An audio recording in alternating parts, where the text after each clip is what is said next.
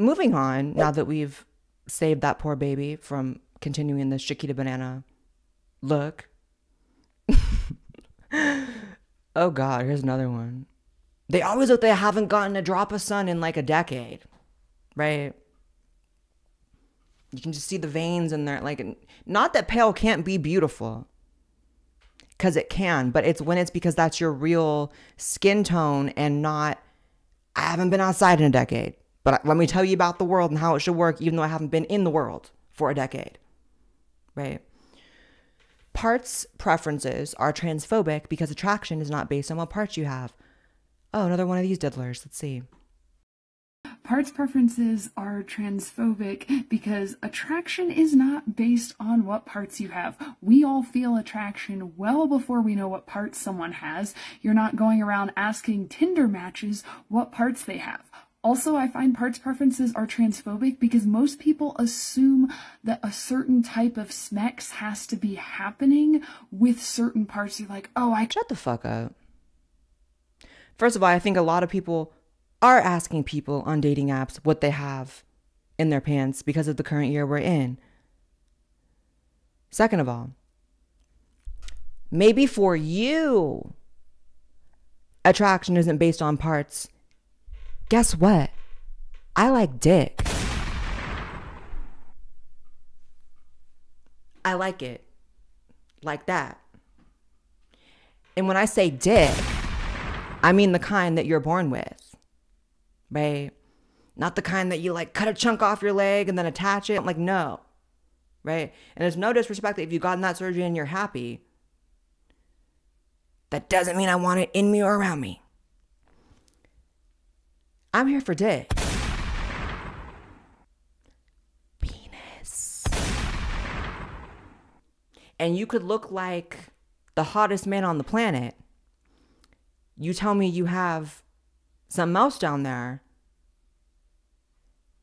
I'm going to go into a deep depression, first of all. But second of all, that would instantly deplete my attraction to you by at least 95%. By at least. I could still appreciate that everything else looks awesome, but that doesn't mean I want to eat it. That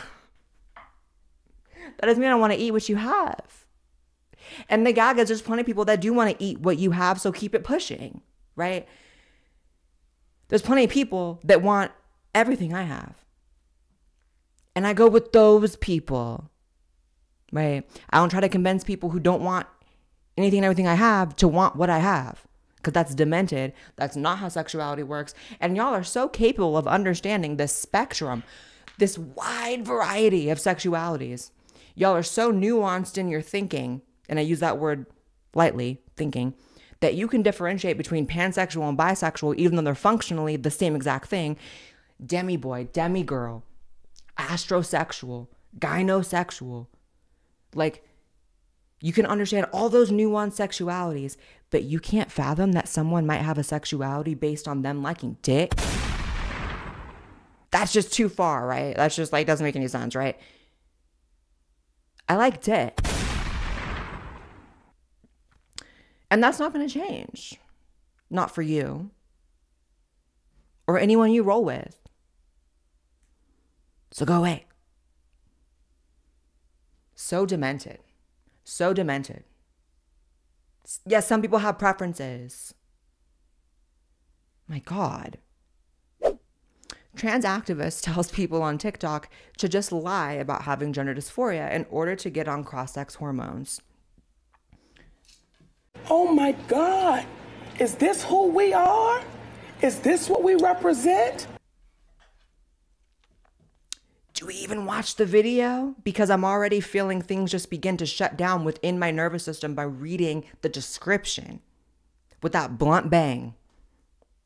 That blunt bang. You're not giving doll. You want the doll bangs without being the doll.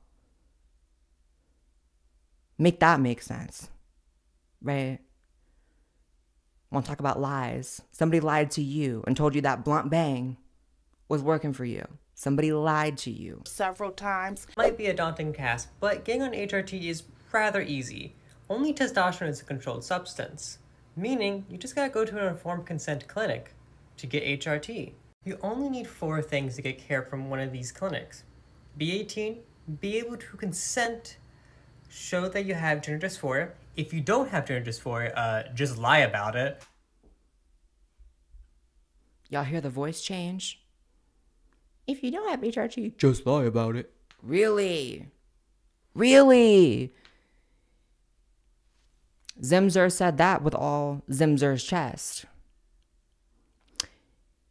People love to tell on themselves, yes, that's what that is. So you got all these lies going on in your life. So when you talk about lying, your voice goes like this. Anyways, this is why I say,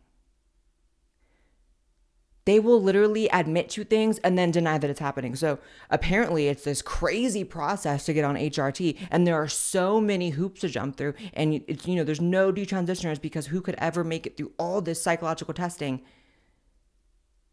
But you can just lie about having gender dysphoria. I mean, how irresponsible is an understatement. Like, I feel stupid even using that word. How disgusting.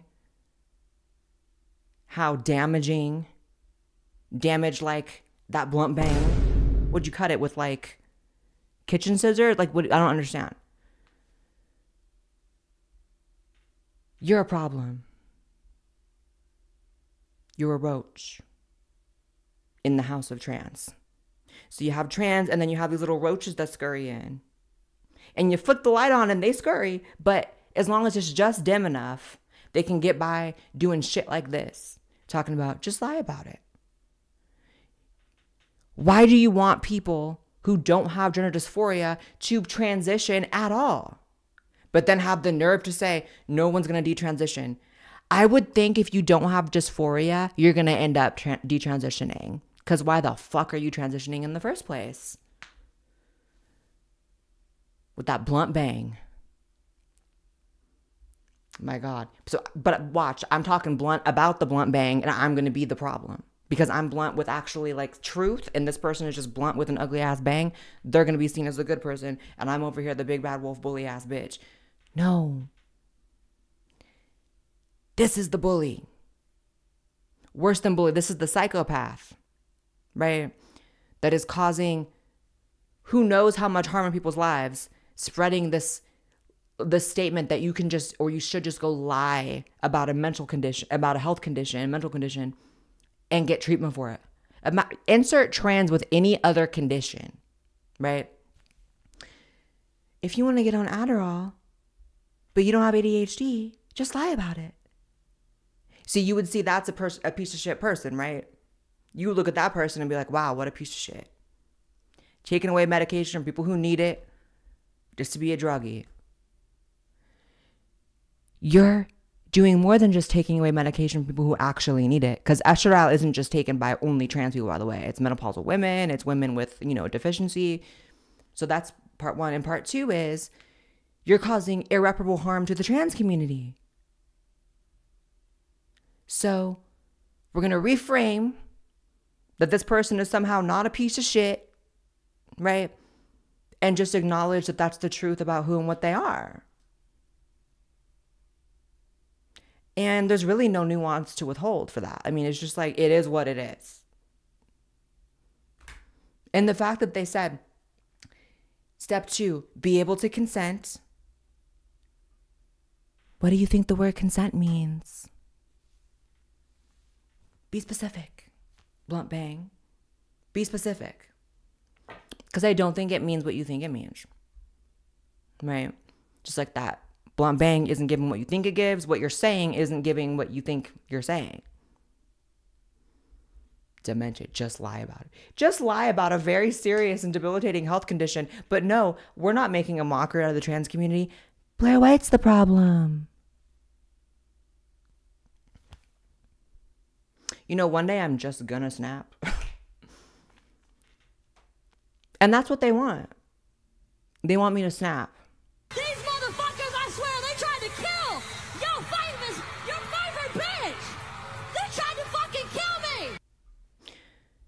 But one thing about it, anytime in my life that I've snapped right back, in the sense of I become so much stronger, so much more capable of shutting you hoes down. So keep pushing me to snap and see what happens. With that blunt bang. All right, this person thinks that they are proving that trans people are valid by talking about a trans cult that used to exist. Because that's going to make sense.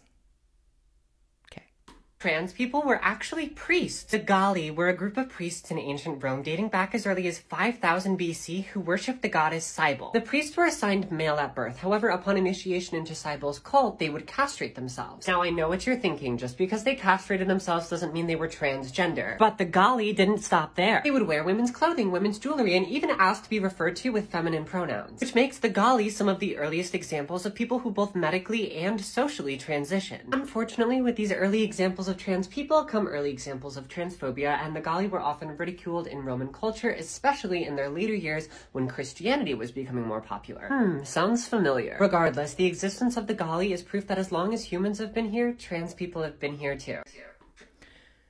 So, one way to sort of validate trans people that isn't harping on an old cult of men that cut their dicks off is probably to not use that as an example, right?